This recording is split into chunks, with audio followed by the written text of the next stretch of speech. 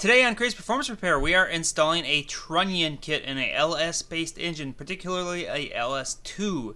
We're going to show you the proper techniques and tools needed to do so.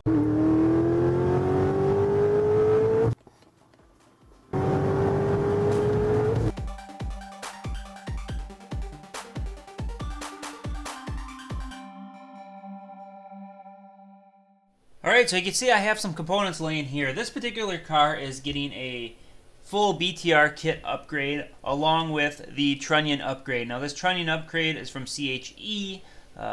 They make valve train components, obviously, and this is probably the best kit I've seen to date. There's other kits available, but I'll explain why this one is so good in just a second. But I also have here the various tools you're going to need to do this job. Now, these are just sockets. I'm basically doing the bare minimum, what you can get by with if you're doing it at home. Say you don't have a really large bench vise or a hydraulic press, things of that nature. That way you can do it yourself at home. It is a affordable upgrade, and it's a well worthwhile upgrade, and I'll explain why as soon as we get one of those apart.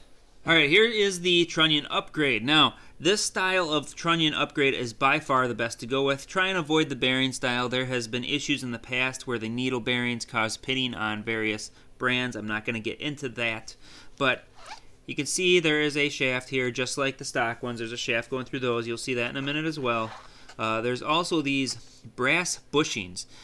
This kit, the reason I say this is the best by far is the last bushing kit style I did, I had to press this into the trunnion.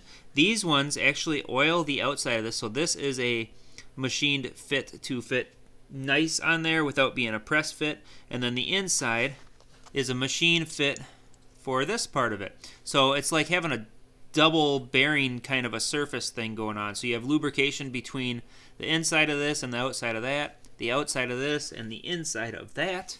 So you have extra slipperiness going on, I guess we'll call it. With that, let's go ahead and start installing that.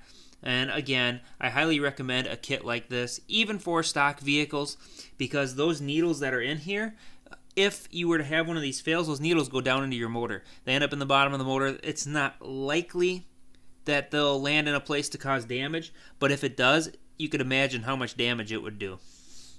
Okay, so I have here a very large iron block. You could use the top of a bench vise, even a lighter weight bench vise, or the floor with something on top of it that's smooth if you absolutely need to. Perhaps something like this sitting on your concrete floor. Just something to keep it clean because you don't want to be pounding on concrete. I would hate to get dust and dirt in there. So here are my sockets. Let's go ahead and get started with one of these. You have to obviously pull it off of there. Pull the bolt out, and then we have to get this out of here. Now this is just pressed in is all it is. I have a socket here that is big enough that it can slide into there, and then I have a socket here that is small enough that it can go inside of the pressed in area. So I'm going to set this up here, give it a few nice hits.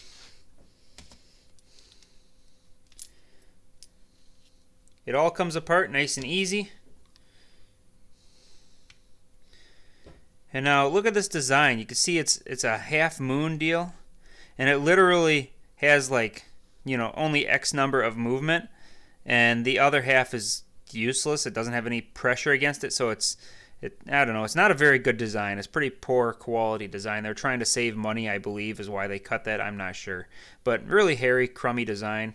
Here are those needles that cause the havoc on your motor if they get in there. Could potentially cause havoc. They might just follow the bottom and be fine too, but they could potentially cause havoc, so we're going to get rid of that.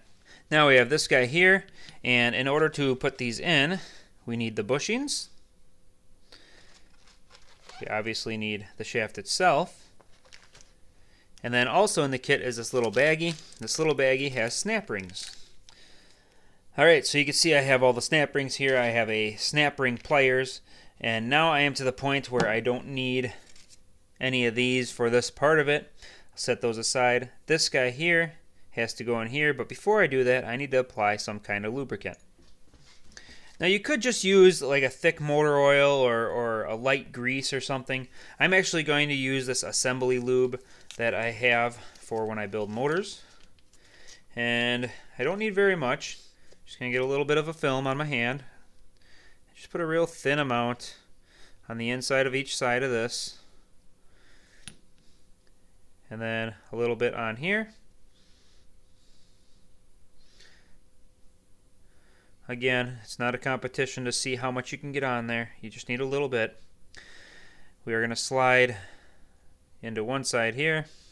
And we're going to take this guy and we are going to slide it into the other side there. Then this final one on like that. Now we need to take the snap ring pliers. Take said snap ring.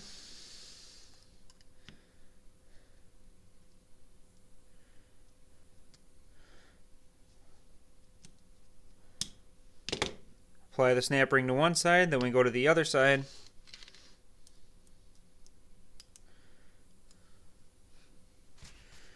With another snap ring.